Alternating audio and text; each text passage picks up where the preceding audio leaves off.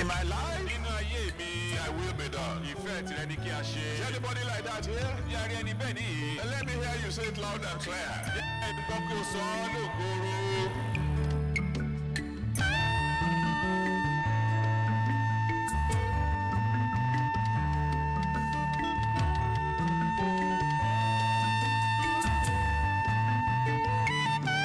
And I decree tonight that every one of you, from now on, you will begin to excel. Amen.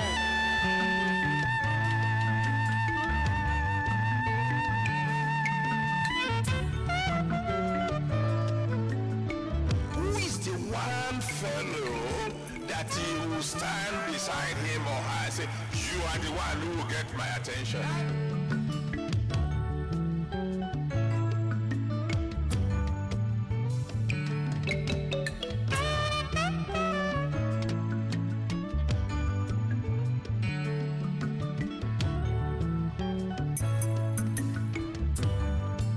The anointing allows you to enter into overflowing blessings. Redemption Way.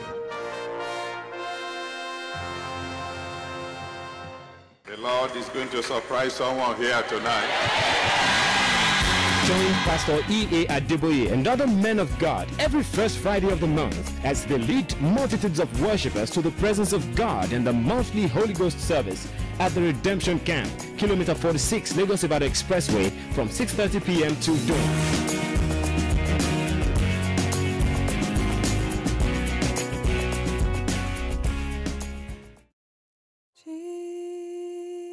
Jesus, the Son of God, I believe in you. I believe in you.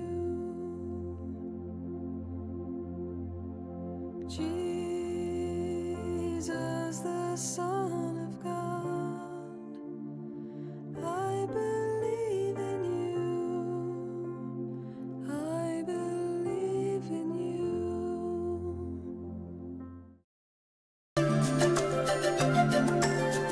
There is a redeemed Christian Church of God very close to you. Join them for a life-changing experience in worship.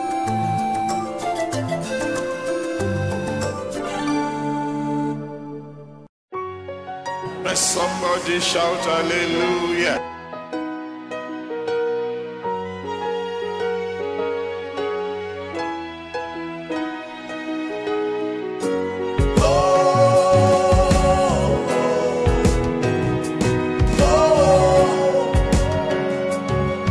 And I welcome you especially to the Open Heavens International Center.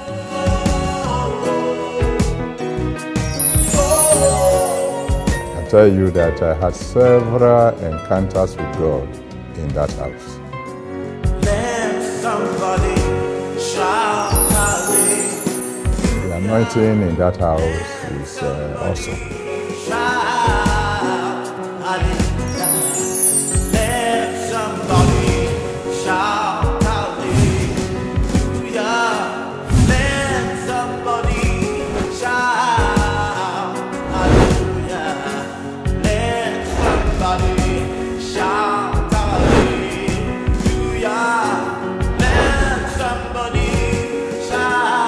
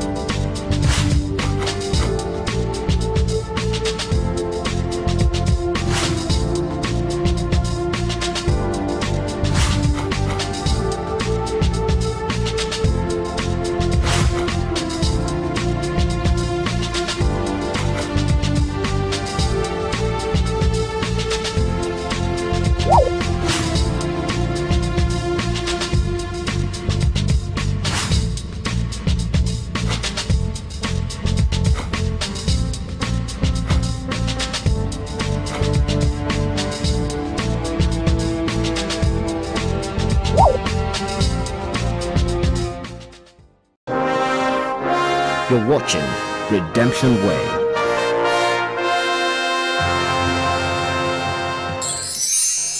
The God of Abraham, Isaac, and Jacob, Jehovah, the man of war. Your mercy endureth forever and ever. Oh, praise His holy name. Amen. The God of Abraham, Isaac, and Jacob, Jehovah, the man of war. His mercy endureth forever and ever. Oh, praise His holy name. Amen. The God of Abraham, Isaac, and Jacob, Jehovah, the man of war. His mercy endureth forever and ever. Oh, praise His holy name. One more time. The God of Abraham, Isaac, and Jacob, Jehovah, the man of war. His mercy endureth forever and ever. Oh, praise His holy name. The God of Abraham, Ọlọ́run Ábúráhámù, the God of Isaac, Ọlọ́run Ísákì, the God of Jacob, Ọlọ́run Jákọ́bù, the Holy One of Israel, ẹni mímọ́ Ísírẹ́lì, the Rock of Ages, àpáta ayérayé, the Lion of the tribe of Judah. ìníwọ̀n ẹ̀yà Júdà, We worship you. a jọ́sìn fún ọ. Accept our worship in Jesus' Ẹ gba name. ìjọsìn wa ní orúkọ Jésù, The Alpha and the Omega, Alifa àti Omega, the unchangeable changer, ẹni tí kì í yí padà tí yóò ń gbogbo padà, the one who can deliver, ẹni náà tó lè gbani, the one who can ẹni heal, náà tó lè wòsàn, the one who can ẹni save. náà tó lè gbàlà. Accept our worship in Ẹ Jesus' gba name. ìjọsìn wa ní orúkọ Jésù. Thank you for what you did on Monday. Adúpẹ́ fún ohun tí a ṣe ní ọjọ́ Ajé. Thank you for what you did on Tuesday. Adúpẹ́ fún ohun tí a ṣe ní ọjọ́ Ìṣẹ́gun. Thank you for what you did yesterday. Adúpẹ́ fún ohun tí a gbé ṣe lánàá. Thank you for what you've done since this morning. Adúpẹ́ fún ohun tí a ti bẹ̀rẹ̀ sí ṣe láti òwúrọ̀ yìí. Thank you in advance for tomorrow. Adúpẹ́ ṣáájú ìgbà tí àkókò fọjọ́ ọ̀la. Please accept our worship in Ẹ Jesus' jọ̀wọ́ ẹ gba name. ìjọsìn wa ní orúkọ Jésù. Tonight, Ní alẹ́ yìí, like never before, ju ti àtẹ̀yìnwá lọ. help us in Ẹ Jesus' ràn wá name. lọ́wọ́ ní orúkọ Jésù. In all areas of our Ní lives, gbogbo ọ̀nà àti pèdéke ayé wa. show yourself Ẹ mighty. fara yín hàn bí alágbára. Solve all our problems Ẹ tán kẹsì yanjú gbogbo ìṣòro ayé wa. and let your name be Jẹ́ glorified. kórúkọ rẹ di àyìn lógo. Thank you, Almighty Ẹ ṣé God. Ọlọ́run Olódùmarè. In Jesus' mighty name, we have Ní prayed. orúkọ ńlá Jésù ni a ti gbàdúrà. Amen. Àmín. Let somebody shout Jẹ́ kí hallelujah. ẹnìkan kí hallelujah. Isaiah chapter 40, verse 31. Ìwé Àìsáyà orí ogójì ẹsẹ̀ kọkànlélọ́gbọ̀n. Isaiah 40, verse 31. Ìwé wòlíì Àìsáyà orí ogójì ẹsẹ̀ kọkànlélọ́gbọ̀n. But they that wait upon the Lord shall renew their strength. Ṣùgbọ́n àwọn tí ó bá dúró de Olúwa yóò tún agbára wọn ṣe. They shall mount up with wings as eagles. Wọ́n fi ìyẹ́ gun òkè bí idì. They shall run and not be weary, Wọ́n ó sáré kì yóò sì rẹ̀ wọ́n. and they shall walk and not faint. Wọ́n ó rìn àárẹ̀ kì yóò sì mú wọn. Tonight we want to talk about overcoming mountains. Lónìí lálẹ́ yìí a fẹ́ sọ nípa bíborí àwọn òkè. What is a mountain? Kí ni òkè? A mountain is usually regarded as the hindrance to your progress. A máa ń fìgbà gbogbo wo òkè gẹ́gẹ́ bí ohun ìdíwọ́ sí ìtẹ̀síwájú rẹ̀. An obstacle that is preventing you from reaching your goal. Ohun ìdìgbòlù kan èyí tó ń dí ọ lọ́wọ́ tí ò jẹ́ ó débi ìlépa rẹ̀. An obstruction that is preventing you from possessing your possession. Ohun ìdúbù èyí tó ń dí ọ lọ́wọ́ tí ò jẹ́ kó o gbọ́n tí ṣogún ìní rẹ̀. Anything that is standing between you and actualizing your destiny. Ohunkóhun tó dùbù tó dúró láàrin rẹ̀ àti tí mímú àyànmọ́ rẹ̀ wá sí ìṣe. When we talk about mountain, the first thing we think about is a big problem. Nígbà tá a bá sọ ní ti òkè, ohun àkọ́kọ́ tọ́kọ wa máa ń sọ lọ sídìí rẹ̀ ní ìṣòro tàbí wàhálà ńlá kan. The mountains can be useful. Àwọn òkè lè wúlò. Mountain can be God's own way of advertising you. Òkè lè jẹ́ ọ̀nà Ọlọ́run láti pòkìkí rẹ̀ kéde rẹ̀ fáyé gbọ́. Israel didn't know David until Goliath came on the scene. Ísírẹ́lì ò mọ Dáfídì títí Gòláyátì fi yọjú síbi ọ̀rọ̀ náà. It is the coming of Goliath into the land of Israel that suddenly propelled David to the limelight. Wíwá Gòláyátì sí ilẹ̀ Ísírẹ́lì òun ló mú kí Dáfídì lójijì kó dẹni tí òkìkí rẹ̀ kàn fáyé gbọ́. A mountain, a problem, big problem, Òkè kan, ìṣòro tàbí ìṣòro ńlá could be God's own way of waking you up ó lè jẹ́ ọ̀nà ti Ọlọ́run láti jí ọ gírí kúrò nínú oorun rẹ̀. and to ask you to come closer to Him. Kó sì bi ọ́ léèrè pé ó wá súnmọ́ mi nípẹ̀kí rẹ̀ kí ọmọ mi. In Acts chapter 12, Nínú iṣẹ́ àwọn àpọ́stélì orí 12, when you read it from verse 1, tó bá kà á láti ẹsẹ̀ kìíní. when Herod killed James, Nígbà tí Hẹ́rọ́dù pa Jákọ́bù, the church didn't do anything about it. ìjọ ò ṣóhun kankan nípa rẹ̀. But when he grabbed Peter, Nígbà tọ́wọ́ rẹ̀ tún tẹ Pétérù, the church suddenly realized, ó kan ìjọ kú lójijì, kò yéye wọn. if we don't do something, Tá a bá tètè gbé ohun kan ṣe báyìí, this man will kill us all. gbogbo wa pátá ni ọkùnrin yóò padà nù. The Bible said the church then began to pray. Bíbélì sọ pé ìjọ nígbà náà wọ́n bẹ̀rẹ̀ sí ní gbàdúrà. A problem, a big problem, can be something that God is using to say, hey, I am here, come and talk to me. Ìṣòro ńlá ni ó lè jẹ́ ohun tí Ọlọ́run ń lò láti sọ pé ẹ ọmọ mi mo wà bí wá bá mi sọ àsọyépọ̀ wá bá mi sọ̀rọ̀. A mountain, a big problem, Òkè kan tàbí ìṣòro ńlá could be something God could use to develop your spiritual muscles. ó lè jẹ́ ohun tí Ọlọ́run yóò lò láti fi mú ọ lókun ẹ̀mí. It was in prison that Joseph became an interpreter of dreams. Ó jẹ́ nínú túbú ni Joseph ti di ẹni tí rú àlá tí túmọ̀ rẹ̀.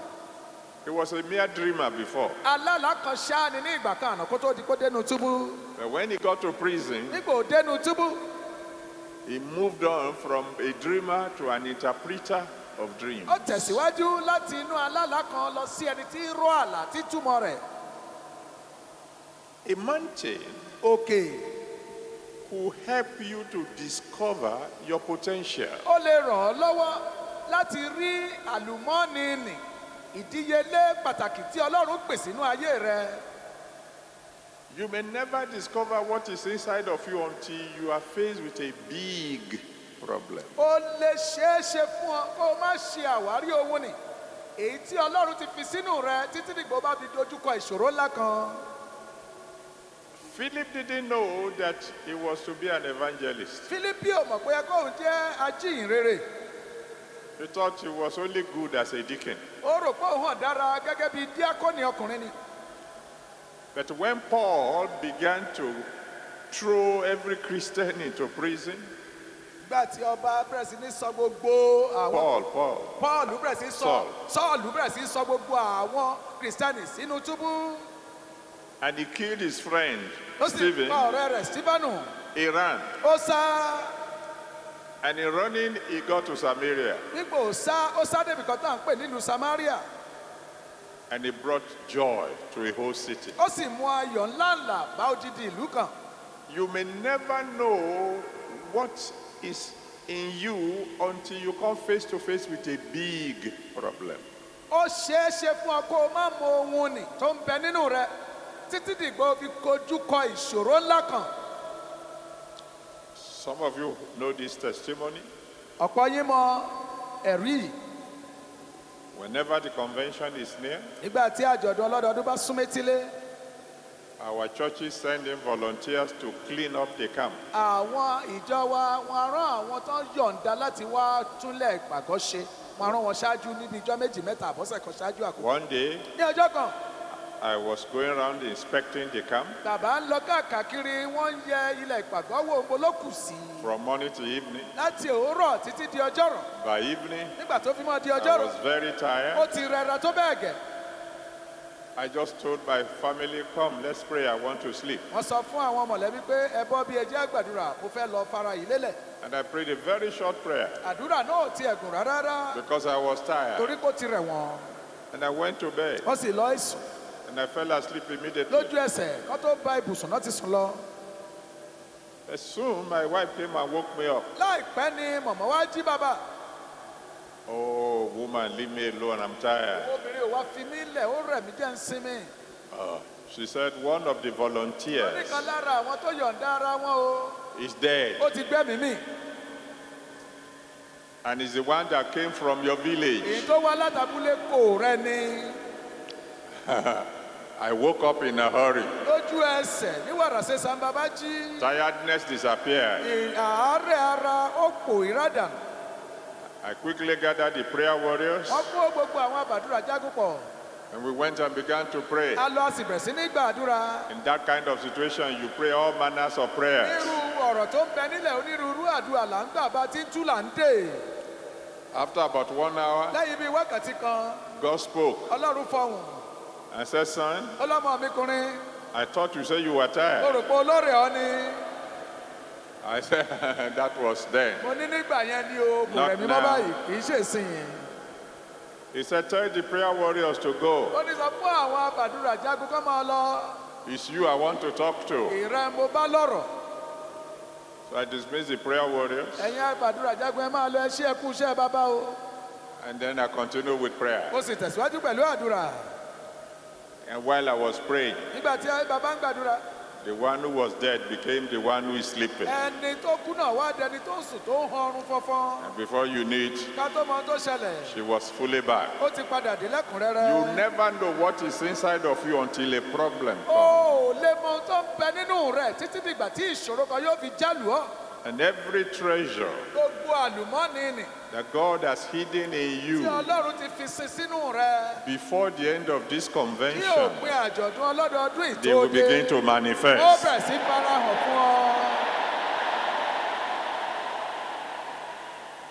A mountain òkè could be a divine setup for testimonies. ó lè jẹ́ àgbédìde àtọ̀runwá fún ẹ̀rí ayé rẹ̀. God wants to give you a testimony, ọlọ́run fẹ́ fi ẹ̀rí fún ọ. and it starts with a mountain. àwa bẹ̀rẹ̀ pẹ̀lú òkè. When God wants to do the miraculous, nígbà tí ọlọ́run bá fẹ́ ṣe ohun tí ń ṣe àgbà ìyanu àkànṣe. it starts with an impossibility. a bẹ̀rẹ̀ pẹ̀lú kò ṣeé ṣe tó ta kókó. When he wants to give you a big testimony, nígbà ó bá fẹ́ fi ẹ̀rí ńlá fún ayé rẹ. It starts with a big a problem. bẹ̀rẹ̀ pẹ̀lú ìṣòro ńlá gbòógì kan. Those of you who are here, you know very well. èyí ẹ̀yin tẹ́ wà ń bí ẹ mọ̀ dájú. If we say it is testimony tá a time, bá ní ó tó àkókò ẹ̀rí. and somebody gets up kẹ́nìkan dìde. and says, praise the Lord with me. lónìí ẹ bá mi yin olúwa lógo. Last week I had malaria fever, ní ọ̀sẹ̀ tó kọjá àìsàn bá kọlu òun. and now I'm well. báyìí ara òun ti dá. I know what you will say. mo mọ ohun tẹ́ wí. Oh, sit down, let's hear him. ó wá Yes, jókòó yes, ṣàrùn bàjẹ́ iṣẹ́ ìyanu pàtàkì jẹ́ agbẹ́rì gidi jàre. But if somebody gets up, bẹ́nìkan bá ń de. like the man who testified gẹ́gẹ́ bí earlier, bàbá àbẹ́ta tó wá jẹ́rìí fáyé gbọ́. and said, my wife had been barren for 20 ó ní years, ayé àwọn ti yàgò fún 20 ọdún gbáko. and the first baby àwọn ọmọ àkọ́kọ́ is a set of ó triplets. jẹ́ ìbẹ́ta làǹtì. Then you all get up and gbogbo you ilẹ̀ clap. pàtẹ́wọ́ tẹ fòkù tẹ sò sókè. So those of you who are facing big mountains now, torí náà iye yìí tẹ̀ ń dojúkọ òkè ìṣòro ńlá báyìí. in the mighty name of ní Jesus, orúkọ ńlá jésù. before the convention is ní over, àjọ̀dún tó dópin. we will hear your big a ó testimony. gbẹ́rìí ńlá rẹ̀.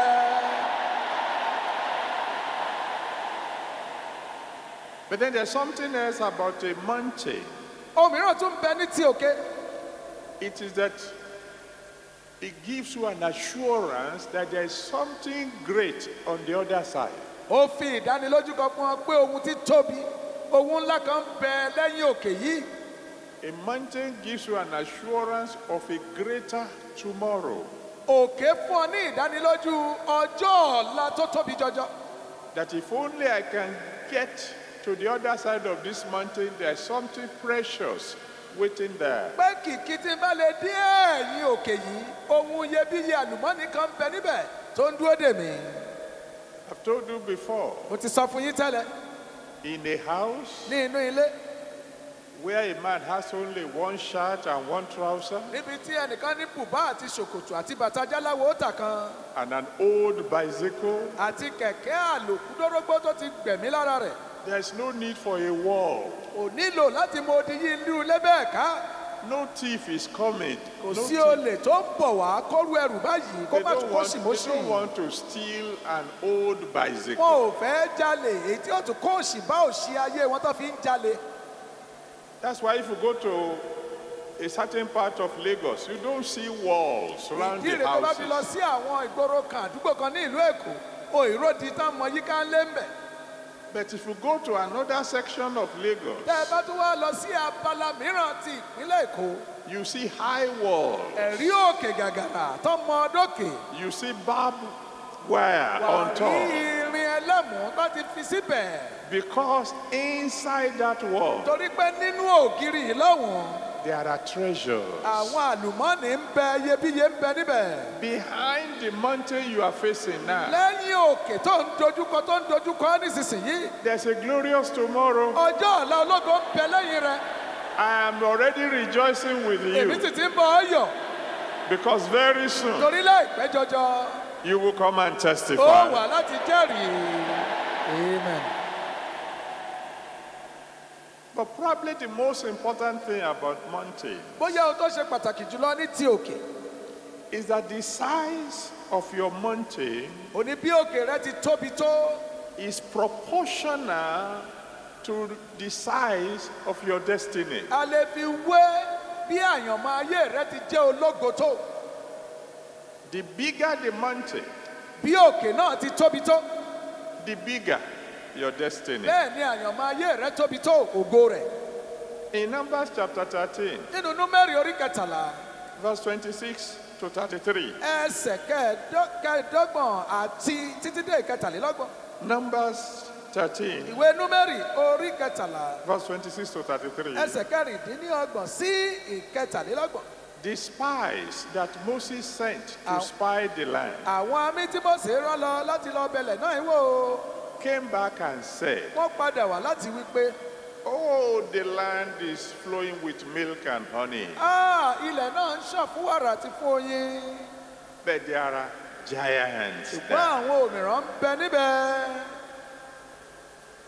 Giant problems ìṣòro tí í ṣe òmìrán must always occupy the land flowing with milk and honey. ó gbọ́dọ̀ máa fìgbà gbogbo wà ní ilẹ̀ tó ń ṣàn fún wàrà àti fún oyin.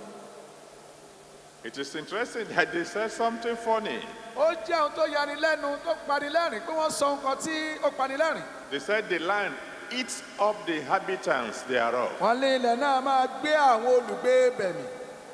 If the land eats up the inhabitants, then where come the giants? tí ilẹ̀ bá ń gbé tó ń jẹ àwọn olùgbé ibẹ̀ níbo làwọn òmíràn ti wá wá. When your destiny is big, your mountain will be big. nígbà tí àyànmọ́ ògo rẹ bá tóbi ìṣòro tàbí òkè tó dojúkọ yóò tóbi. The devil knew èṣù mọ̀ that David was going to be the king of pé Israel. dávidi yóò jẹ ọba lórí israẹli lápapọ̀. And so he brought a giant. torí náà wá mú òmíràn kan wá. And listen to what Goliath said. tẹ́tí sí otí gòláyátì wí. Send me a man. ẹ mú ọkùnrin kan rán sí mi. If he defeats me, tó bá lù mí bolẹ̀. the Philistines will serve àwọn Israel. ará filistia yóò máa sin ìrú lábẹ́ israẹli. If I defeat tí him, n bá lù ú bolẹ̀. Israel will become our slave. bẹ́ẹ̀ ní israẹli yóò di ẹrú fún wa.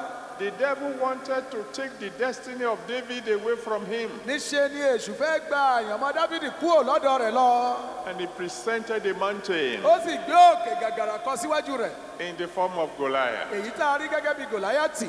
But the God that gave David victory bọ́ ọlọ́run tó fi ìṣẹ́gun fún dávidi. is here tonight ó ń bẹ níbí ní alẹ́ yìí. and is going to give victory to ó somebody sì fi here. ìṣẹ́gun fún ẹnìkan níbí.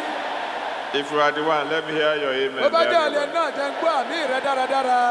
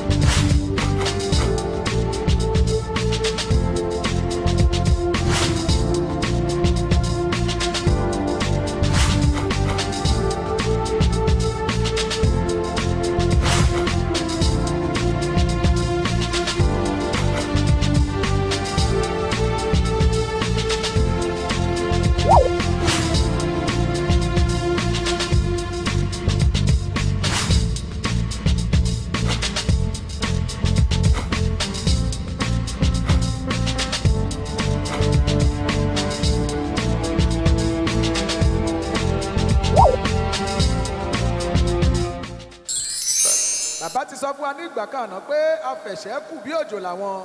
When you are about to fight, nígbò bá fẹ́ tó ń gbáradì láti lọ ìjà. the first thing they do is they weigh you. They weigh ohun you. àkọ́kọ́ tí wọ́n ṣe ni pé wọ́n gbé ọ sórí ìwọ̀n kí ni They ìwọ̀n tó weigh tẹ̀. you and weigh your opponent. ẹni tó fẹ́ dojúkọ náà wọ́n gbé sórí ìwọ̀n wọ́n mọ ohun tó tẹ̀ níwọ̀n. If you are very light, tó o bá jẹ́ ẹ̀fúyẹ́ gẹ́gẹ́. they will only give you another light opponent. wọ́n á fún ẹ lẹ́lòmíràn tó náà jẹ́ ọ̀fúyẹ́ gẹ́gẹ́ bíi tirẹ̀. If you are heavy, tó o bá jẹ́ ẹni tó ní kìmí nú. then they give you a heavy wọ́n á gbé opponent. ọ̀kìmí míì tó kìmí nú tó tẹ̀ wọ́n bíi tirẹ̀ wọ́n á gbé kò ọ́ lójú. When your mountain is big, nígbà tí òkè rẹ bá tóbi. it is likely that you are a heavyweight champion for God. ó ṣeé ṣe kó o jẹ́ afẹ̀ṣẹ́kù bí òjò alágbára fún ọlọ́run. How many heavyweight champions of God are here afẹ̀ṣẹ́kù bí òjò tonight? alágbára mélòó ọlọ́run ló ń bẹ Let níbí me ní hear alẹ́ you yìí. shout Yẹ hallelujah. gbọ́gòkè hallelujah.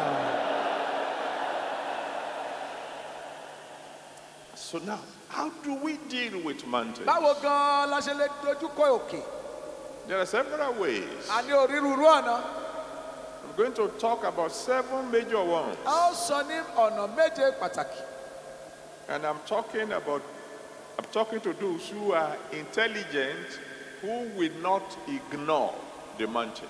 èmi ń sọ sí àwọn wọn nì tí wọ́n ní ọpọlọ lórí tí wọ́n gbọ́n tí wọn ò ní ṣe àìká òkè sí i. Because there are some people who will ignore the mountain. torí ọ̀pọ̀ ni yóò wò pé kí lòkè ṣe bẹ́ẹ̀ kó That- máa bá tiẹ̀ lọ. They will say there's no mountain. á lókè kò tiẹ̀ sí níbì kan.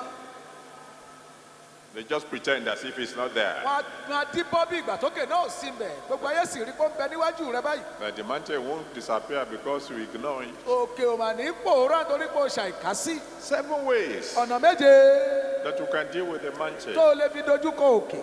Number 1 èyí àkọ́kọ́ is to turn back. ó ní kó pẹ̀yìn dà. I said, well, the mountain is blocking my way, Òkè tí ń dí ọ̀nà òun o. so I'm not going forward anymore. Òun ò I'm going. tẹ̀síwájú mọ́, òun ń padà. In Numbers 14, Nínú Númérì orí kẹrìnlá, verse 1 to 4. ẹsẹ̀ kìíní sí ìkẹrin. Numbers 14, verse 1 to Númérì 4. orí kẹrìnlá, ẹsẹ̀ kìíní sí ìkẹrin. The children of Israel said, Àwọn ọmọ Ísírẹ́lì wípé let's go back to Egypt. ẹ jẹ́ á padà lọ sí ilẹ̀ Íjíbítì. There's a mountain blocking our way to the promised land. Òkè ń bẹ tó ń dí ọ̀nà wa lọ sí ilẹ̀ ìlérí lọ́wọ́. But the Bible says in Hebrews chapter 10, Bẹ́ẹ̀ni sọ nínú ìwé Hébérù orí kẹwàá, verse 38. ẹsẹ̀ kejìdínlógójì. Hebrews chapter 10, Hébérù orí kẹwàá, verse 38. ẹsẹ̀ kejìdínlógójì. God says if any turn back, his heart will have no pleasure in such a fellow. Ọlọ́run sọ pé ẹnikẹ́ni tó bá pẹ̀yìn dà, ọkàn wo ò ní ní inú dídùn sírú ẹni bẹ́ẹ̀. My prayer for you Àdúrà mi fún ọ, is that you will never turn back in ó Jesus' ní pé name. ò ní pẹ̀yìn dà ní orúkọ Jésù títí láé. And in any case, there are some of us, Bó ti wù kó rí arí lára wa, we have tried everything a else ti dán gbogbo nǹkan mìíràn wò. before we came to Kó Jesus tó di máa Christ. tọ̀ Jésù wá. So there's no way we can go A again. sì rí pé Jésù ládùn, torí bẹ́ẹ̀ kò sí bí a lè lọ mọ́. This is our last bus stop, Ibùdókọ̀ tó kẹ́yìn ibi tá a parí rẹ̀ sí ládé yìí. and you will never go back in Jesus' Ó name. ní padà sẹ́yìn ní orúkọ Jésù títí láé. Number two, Èjì. one could decide to walk around the mountain. Èèyàn kan lè pinnu pé òun ó yí òkè náà po kóun ó gbẹ̀gbẹ́ rẹ̀ lọ sódì kejì. But walking around the mountain is wasted effort. Wírìn yí òkè náà po ó jẹ́ agbára tá a fi ń ṣòfò. Because the mountains by nature, Torí àwọn òkè ní ìṣẹ̀dá tiwọn. they may be small at the top, but they are very wide at the bottom. Ṣoṣo lórí wọn máa ń rí lókè ṣùgbọ́n ní ìsàlẹ̀ wọn á fẹ̀ bẹ̀rẹ̀kẹ̀tẹ̀. And in any case, what God said Ní ọ̀nà tó wù kó rí ohun tí Ọlọ́run wí in Exodus 14, nínú Ẹ́síkódù orí kẹrìnlá verse 15, ẹsẹ̀ kẹẹ̀dógún. Exodus 14, verse 15, Ẹ́síkódù orí kẹrìnlá ẹsẹ̀ kẹẹ̀dógún. when the children of Israel came to the Red Sea, Nígbà tí àwọn Ísírẹ́lì dé Òkun Pupa. what God said is, tell the children of Israel to move Ohun tí forward, Ọlọ́run sọ ni pé sọ fún ọmọ Ísírẹ́lì kan tẹ̀síwájú. not go round in Ìṣe circles, pé kán máa dò yìí Òkun Pupa pa. forward. Ẹ tẹ̀síwájú. And now I'm saying to all of you who are here tonight, Èmi sọ fún gbogbo ẹni tí àwọn bí ní alẹ́ yìí. in the mighty name of Ní Jesus orúkọ ńlá Christ, Jésù Kristì. move Ẹ forward. tẹ̀síwájú. The third way you can deal with a mountain Ọ̀nà kẹta tó fi lè gbọ́ dojúkọ òkè. is to climb it. Ó ní pé kó gùn kó pọ́n kó gùn. Now, climbing a mountain may require effort. Gígùn òkè ó lè náni ní làálàá tàbí wàhálà. That is far, far better than going around in circles. Ṣùgbọ́n ó dára bẹ́ẹ̀ ló sàn ju ká máa dò yìí ká lọ. And it's far, far better than going back. Ó sì dára bẹ́ẹ̀ ló sàn jíjú pípadà sẹ́yìn lọ. In Numbers chapter 13, verse Nínú 30. Númérì orí kẹtàlá ẹsẹ̀ ọgbọ̀n. Numbers 13, verse Ìwé 30. Númérì orí kẹtàlá ẹsẹ̀ ọgbọ̀n. Caleb said, Kálẹ̀bù wípé let us go up at ẹ once. jẹ́ á gòkè lọ lẹ́ẹ̀kan yìí. Let's climb this Ẹ mountain. jẹ́ á gun òkè yìí. And there is this special joy Ayọ̀ ńlá yìí sì ń bẹ tó jẹ́ ayọ̀ ọ̀tọ̀. that you have when you get to the top of the mountain. Èyí tó o ní nígbà tó bá dé orí òkè náà. You can imagine the joy of David O lè máa fojú inú wo ayọ̀ Dáfídì in 1 Samuel 17, nínú Sámúẹ́lì kìíní orí kẹtàdínlógún verse 51. ẹsẹ̀ kọkànléláàádọ́ta. 1 Samuel 17, verse 51. Sámúẹ́lì kìíní orí kẹtàdínlógún ẹsẹ̀ kọkànléláàádọ́ta. When he stood on top of Goliath, Nígbà tó dúró lé orí Gòláyátì, you can imagine the joy in him. o lè máa fojú wo orú ayọ̀ èyí tó ń bẹ nínú rẹ̀ And the joy of reaching the top of your mountain àti ayọ̀ dídé òkè. Ohun òkè ńlá rẹ̀ reaching the top dídé òkè nì. of the mountain before you, Dídé òkè tó ń bẹ níwájú rẹ̀ the dípò Almighty rẹ̀. God will give it to you Ọlọ́run tonight. yóò fi fún ọ ní alẹ́ yìí àmì. Number 4 way of dealing with a mountain Ọ̀nà kẹrin dábì lè gbà dojúkọ òkè. is to bore a hole through the mountain, Ó ní pé ká wa ihò kan la inú òkè náà jà. to dig a tunnel through the mountain. Ká wa ihò àlùyọ sí òdì kejì láti abẹ́ òkè yìí. So you go from where you are to the other side of the mountain. Torí náà wà lọ láti ibi tó wà lọ sí òdì kejì òkè yìí. Even though the mountain is still there, but you are on the other side. Bó tilẹ̀ jẹ́ pé òkè ṣì ń bẹ níbẹ̀, ìwọ ti ré kọjá sí òdì kejì. In Exodus chapter 14, Nínú Ẹ́sọ́dù orí 14, verse 21 to 28. ẹsẹ̀ 21 sí 22. Exodus 14, 21 to 28. Ẹ́sọ́dù orí 14 ẹsẹ̀ 24 sí 22. When Moses lifted up his hand, Nígbà tí Mósè gbé ọwọ́ rẹ̀ sókè, God caused the east wind to blow all night Ọlọ́run mú kí afẹ́fẹ́ ìlà oòrùn kó fẹ́ ní gbogbo òru náà. and created a way in the Red Sea. Ó sì la ipa ọ̀nà sí Òkun Pupa. The children of Israel passed through on dry Àwọn land, ọmọ Ísírẹ́lì rin orí ìyàngbẹ́ ilẹ̀ kọjá. and the sea came back together again. Bẹ́ẹ̀ ni òkú sì wá padé ń gbòòyà. You bore a hole through the mountain, Wà lá ihò sínú òkè náà, and then you go through. wà sì là á kọjá. Now, boring a hole through the mountain Wíwá ihò sí abẹ́ òkè láti là á kọjá sódì kejì will require yóò náni. the assistance of the Holy Spirit. Àní àtìlẹ́yìn àti ìrànlọ́wọ́ ẹ̀mí mímọ́. Because when Moses lifted up his hand, Ọdún nígbà Mósè gbé ọwọ́ rẹ̀ sókè. it was the east wind that blew Afẹ́fẹ́ ìlà oòrùn ló fẹ́, and created a tunnel ló la ọ̀nà for the children of Israel to fún pass àwọn through. Ísírẹ́lì láti ré kọjá nínú Òkun Pupa. And I'm believing God that tonight, Èmi sì ń gba Ọlọ́run gbọ́ pé ní alẹ́ yìí, even as we pray, bí a ó ti máa gbàdúrà, the wind of the Holy Spirit will blow in Jesus' afẹ́fẹ́ name. mímọ́ yóò fẹ́ ní orúkọ Jésù. The fifth way you can deal with a mountain Ọ̀nà karùn-ún tàbí lè gbà kọjú sí òkè. is to dynamite it, Òun ni ká sọ àdó olóró ká fi fọ́ tútú kó fọ́ kádànù. blast it out of the way. Ká fọ́ kádànù kúrò lójú ọ̀nà ẹni. In Joshua chapter 6, Nínú Joshua orí 6, verse 20, ẹsẹ̀ 20. Joshua chapter 6, verse Joshua orí 20, 6, ẹsẹ̀ 20.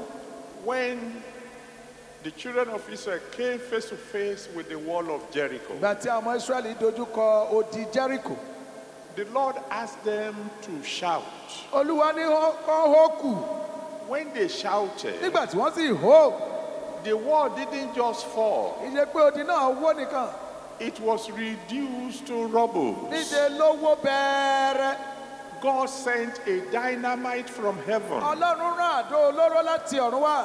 and blasted the whole wall down. Ó sì fọ́ gbogbo òkè náà, ó wó bẹ́ẹ̀rẹ̀ kalẹ̀. I believe there might be one or two people here tonight Ó gbàgbọ́ pé ẹnìkan abẹ́ni méjì ń bẹ níbí ní alẹ́ yìí ready to shout to God tí wọ́n ṣe tá àti hó sí Ọlọ́run kọ́ so kẹ́tì. that their mountain can be blasted Tó out ní of the ẹ̀ka way. lè bó òkè wọn fọ́ká kúrò lójú ọ̀nà If you wọn. are one of the two, Tó bá jẹ́ kan lára àwọn méjì yìí, let me see you on your feet jẹ́ ń rí olórí ẹsẹ̀ rẹ kó dé dúró. and let me hear you shout a big Jẹ́ kí n gbọ́ kó kí hallelujah. hallelujah.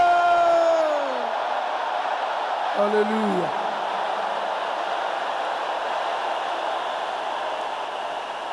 I decree in the mighty name of Jesus Pa á láṣẹ ní orúkọ ńlá Jésù. that every wall of Jericho Pé in gbogbo your ní life Jericho nínú ayé rẹ. will crumble tonight Yóò in wó Jesus' bẹ̀rẹ̀ name. ní alẹ́ yìí ní orúkọ Jésù, àmín.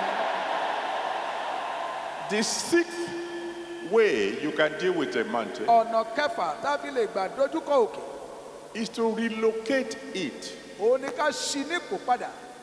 According to Mark 11, Gẹ́gẹ́ bí ìwé Máàkù orí 11, verse 22 to 23. ẹsẹ̀ 22 sí 23. Mark 11, Ìwé Máàkù orí 11, verse 22 to 23. ẹsẹ̀ 22 sí 23. Jesus Christ told the disciples, Jésù Kristi sọ fún àwọn ọmọlẹ́yìn, have faith in God. ẹ ní ìgbàgbọ́ sí Ọlọ́run. If you have faith in Ẹ God, bá ní ìgbàgbọ́ nínú Ọlọ́run, you can say to this mountain, èyí lè wí fún òkè yìí, mountain, ìwọ òkè, be thou removed. ìwọ ṣídìí,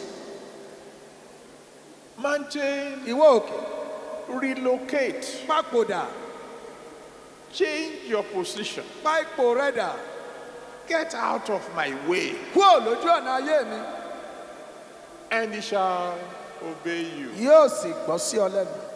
All you need to relocate a mountain Ohun gbogbo tó o nílò láti fi ṣí òkè nídìí kó o ṣí nípò padà. is faith in God ó ní ìgbàgbọ́ nínú ọlọ́run and you're saying so. àti wíwí rẹ bẹ́ẹ̀ Tonight, ní alẹ́ yìí when it is time for prayer, nígbà tó bá tó àkókò fún àdúrà I'm going to give you an opportunity wọ́n fún ọ ní àǹfààní to command your mountain láti pàṣẹ fún òkè ayé rẹ gbogbo to move out of the way. pé kó bìlà kúrò lójú ọ̀nà fún ọ And in the name that's above every other ní name, orúkọ nì tó ju gbogbo orúkọ yìí lọ they will obey you in Jesus' wọ́n ó gbọ́ name. sí ọlọ́run ní orúkọ jésù yóò rí bẹ́ẹ̀. But then there is a seventh way báyìí ọ̀nà keje wá wá of dealing with a mountain, tàbí lè kojú òkè and that is to fly over it. eléyìí ni láti fòrè kọjá The mountain is there. òkè ń bẹ níbẹ̀ You don't want to turn back. ó fẹ́ pẹ̀yìndà You don't want to walk around ó it. fẹ́ máa do òjìjí ká You don't want to struggle climbing. ó fẹ́ ṣe kìràkìtà làálàá pé kó máa pọ́n gòkè You don't want to dig through it. bẹ́ẹ̀ ló fẹ́ wá ọ̀fìn já lódì kejì rẹ̀ You don't want to blast it ó fẹ́ fi àdó olóró fọ́n ká because you want to use it as a reference point. torí kó fẹ́ máa fi ṣohun ìtọ́kasí lọ́jọ́ ọ̀la That was the mountain that was trying to block my òkè way. tó fẹ́ dí ọ̀nà mi ní ọwọ́ nígbà kan àná rèé. You don't even want to waste time relocating ó it, fẹ́ fi àkókò ṣòfò kó o ṣí nípò padà but you want to fly ó over it. fẹ́ fòrè kọjá. That's the theme of our convention. eléyìí ni àkòrí fún àjọ̀dún ọlọ́dọọdún wa yìí. We want to develop wings like eagles. a fẹ́ hu ìyẹ́ ní ìyẹ́ bí ẹyẹ idì. We want to fly a over every fẹ́ mountain. fòrè gbogbo òkè kọjá. All it will take ohun gbogbo tí ó nà tí ó gbà. is to wait upon the Lord. ó ní kó o dúró de olúwa. They that wait upon the Lord àwọn tí ó dúró de olúwa shall renew their strength. yóò tún agbára wọn ṣe. They shall mount with wings as wọ́n fi eagles. ìyẹ́ gun òkè bí idì. Is anybody here tonight who is ready to fly over all yàrá ẹnikẹ́ni ń mountains? bí tó fẹ́ fòrè gbogbo òkè ayé rẹ̀ kọjá bí. Are you sure? ṣó dá ọ lójú. Are you ready to wait ṣó o upon ṣe the tán àti Lord? dúró de olúwa. Yesterday, when I asked us to pray for 1 hour, lánàá nígbà tí bàbá ní ká gbàdúrà wákàtí kan. some of you who are not used to long prayer say, 1 hour? àyè tí àdúrà gígùn ò mọ́lá ẹni wákàtí kan lọ́hùn lọ́hùn. But you discover that 1 hour is not a long ẹ time. wá ṣàwárí lópin ọjọ́ pé wákàtí kan náà òkùnkùn fi bẹ́ẹ̀ gùn táratára. In fact, I can tell you I was seriously delighted mo lè sọ pé inú mi dùn jọjọ. because throughout the night, torí ní gbogbo òru there were people here a rí àwọn èèyàn níbí praying, tó sì ń gbàdúrà síbẹ̀. praying tó ń gbàdúrà all night ní long. gbogbo òru. I was delighted. inú mi dùn. How did you know there were people here praying? báwo lẹ ṣe mọ̀ pé àwọn èèyàn wà níbí tó ń gbàdúrà. Because I was praying with them. ọ̀rẹ́ mi náà ń gbàdúrà pẹ̀lú wọn. I want to fly. èmi náà fẹ́ fò. Thank God I'm already flying, ọdún pẹ́ lọ ọlọ́run pé mo tilẹ̀ ti ń fò náà. but I want to fly mo higher. fẹ́ fò lọ síbi gíga. How many of you want to fly àwọn tonight? abẹ́lẹ̀ la fẹ́ fò. Let me hear you Yeah, shout let- hallelujah. gbogbo òkè hallelujah. But before you begin to even command mountains to move, kò tó wá máa pàṣẹ fún òkè pé kó ṣìdì. there's a story in Acts chapter 19, a rí ìtàn kan nínú ìṣe àpọ́sítélì orí kọkàndínlógún from verse 13 to 17. láti ẹsẹ̀ kẹtàlá sí ìkẹtàdínlógún. Acts 19, verse 13 to ṣé àwọn 17. àpọ́sítélì orí kọkàndínlógún ẹsẹ̀ kẹtàlá sí ìkẹtàdínlógún. Some people saw the way God was using Paul, àwọn èèyàn kan rí bí ọlọ́run ti ń lo Pọ́ọ̀lù. how he was moving mountains out of the life of people. bó ṣe ń ṣí òkè nídìí kúrò nínú ayé àwọn ènìyàn. So they saw a man who had a real mountain. rí ènìyàn tó ní òkè They gidi. saw a man wọ́n rí ọkùnrin tó ní òkè gidi kan who was demon possessed. tí ẹ̀mí búburú ń gbé inú rẹ̀. And they decided, let's move the mountain out of him. wọ́n wá pinnu pé ẹjẹ́ lé òkè kúrò nínú rẹ̀. So they went to the man and said, hey, you devils, wọ́n wá sọ fún ọkùnrin náà, ìwọ èṣù, get out of this man. jáde kúrò nínú ọkùnrin yìí. And the devil said, èṣù wá wí pé, who are you? ta lẹ̀yin o? Who gave you the right to command me to move? Ta ló fún yín ní ẹ̀tọ́ àṣẹ pé kẹ́ ẹ pa mí láṣẹ ń jáde? I know Jesus. Mo mọ Jésù. If he commands me, I will Tó obey. bá pa mí láṣẹ ń ó gbọ́ràn. I know Paul. Mo mọ Pọ́ọ̀lù. He has a relationship with Jesus. Ó ní ìbáṣepọ̀ pẹ̀lú Jésù. If he asks me to move, I will Tó bá ní obey. jáde ń ó gbọ́ràn. Who are you? Ta ni rẹ, ta ni ẹ̀yin? If you have no relationship with Jesus Christ, Ó bá ní ìbáṣepọ̀ pẹ̀lú Jésù Kristì. if you have not surrendered your life to Tó him, o ti yọ̀ǹda ayé rẹ fún un.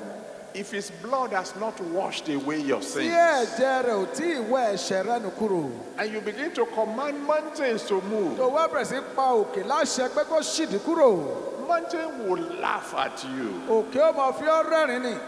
and say, who are you? Yóò béèrè pé ta ni rẹ? By what authority are you Àṣẹ wo ló fi commanding me ń to pa mí move? nípasẹ̀ àṣẹ wo ló fi sọ pé kí n jáde kí n ṣìdí? That's one point you must note. Eléyìí jẹ́ kókó kan tó gbọ́dọ̀ fiyèsí. Second point, Kókó kejì, even if you have a relationship with God, tó o bá tilẹ̀ ní ìbáṣepọ̀ pẹ̀lú Ọlọ́run, you are born again, ó di àtúnbí, you are washed in the blood, a fi ẹ̀jẹ̀ rẹ̀ wẹ̀ ọ́, you have been forgiven. àti dáríjì ọ́. God is your supporter. Ọlọ́run ni alátìlẹ́yìn rẹ. And then you command the mountain to move. Ó wá pàṣẹ kí òkè kó ṣìdí.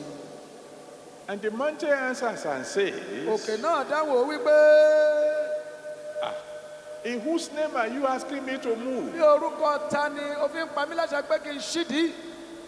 And you say, in the name of Jesus, of course. Ó wá sọ pé lórúkọ Jésù ni mo pa ọ́ láṣẹ. And the mountain says, Òkè wá wípé, it is Jesus who asked me to stand here. Jésù ló ní wá dúró síbí dì ọ́. Because Nítorí pé of your disobedience. àìgbọràn rẹ. Ask Jonah. Béèrè lọ́wọ́ Jónà. God sent him to go to the east. Ọlọ́run sọ kó lọ sí ìlà oòrùn. He refused. He started running to the west. Ó kọ̀ bẹ́ẹ̀ ló lọ sí ìwọ̀ oòrùn, ó sá lọ síbẹ̀. And God sent a storm Ọlọ́run rán ìjì to block his way. láti dí ọ̀nà rẹ̀. Everybody was praying. Gbogbo àwọn èèyàn náà ń gbàdúrà. Everybody was rowing. Gbogbo ọ̀nà ń kó náà ń hó lóhùn rárá. And when they woke up Jonah, Nígbà tó jí Jónà olóorun àsùnkú why are Jésù you sí. sleeping when we're in trouble? Kí ló dé tó ń sùn gbà tá a wà nù lásìkò? He said, oh, what's the Kí ni problem? wàhálà náà? They said, there's a storm. Wọ́n ní ìjì ń bẹ. Call your Bí God Ọlọ́run rẹ̀ so that the storm may stop. kí ìjì náà lè dákẹ́ jẹ́. He said, no. Olóòtí o kò nílò à ń pe Ọlọ́run ń bí. I know why this storm is there. Èmi mọ ìdí tí ìjì fi dìde. I'm the one responsible. Èmi gan ni mo ṣokùnfà. You want the storm to end? Ẹ fẹ́ kí ìjì náà dákẹ́. You get rid of me. Ẹ̀yin ẹ sọ mí sínú òkun. As soon as they threw him Ní into the kété tó ocean, gbé sọdà sínú òkun. the storm ceased. Òkun pa lọ́lọ́, ìjì dákẹ́ jẹ́. You can't move a mountain that you are the one who caused it. O ò lè ṣí òkè nídìí nígbà tó yẹ pé ọ náà ló ṣokùnfà ìwà òkè yìí níbẹ̀. Many a times God uses the mountain to say to you, Ọ̀pọ̀ ìgbà ni Ọlọ́run ń lo òkè yìí láti wí fún ọ. you are going astray. Ò ń ṣàkójìnà rere lọ. Come back to me Padà wálé aṣáko padà bọ̀ tọ́ sọ́dọ̀ mi. and then we'll take care of the Wọ́n mountain. sì ṣe ìkápá òkè náà. Many of us are backsliders, Ọ̀pọ̀ wa láti jí àpẹ̀yìndà. and it's as a result of the backsliding Nítorí ìpẹ̀yìndà yìí that we got into trouble. la fi wọnú làásìgbò la wọnú wàhálà. The word of God is clear. Ọ̀rọ̀ Ọlọ́run yé ni yéké. when you are doing his will, nígbà bá ń ṣe ìfẹ́ rẹ̀. no weapon fashioned against you shall kò prosper. sóhun ìjà tá a ṣe sí ọ tí yóò ṣe rere. You're watching Redemption Way.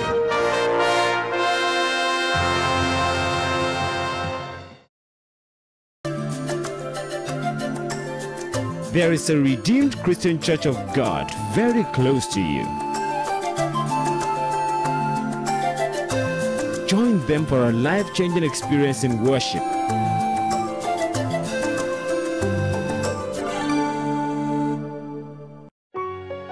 Let somebody shout hallelujah.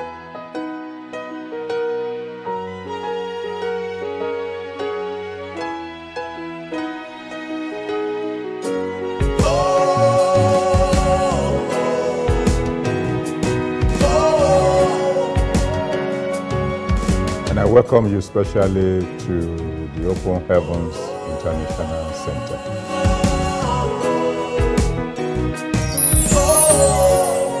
I tell you that I had several encounters with God in that house. Let somebody shout hallelujah. The anointing in that house is awesome. Shout hallelujah. Let somebody shout hallelujah. Let somebody shout hallelujah. Let somebody shout hallelujah. Let somebody shout.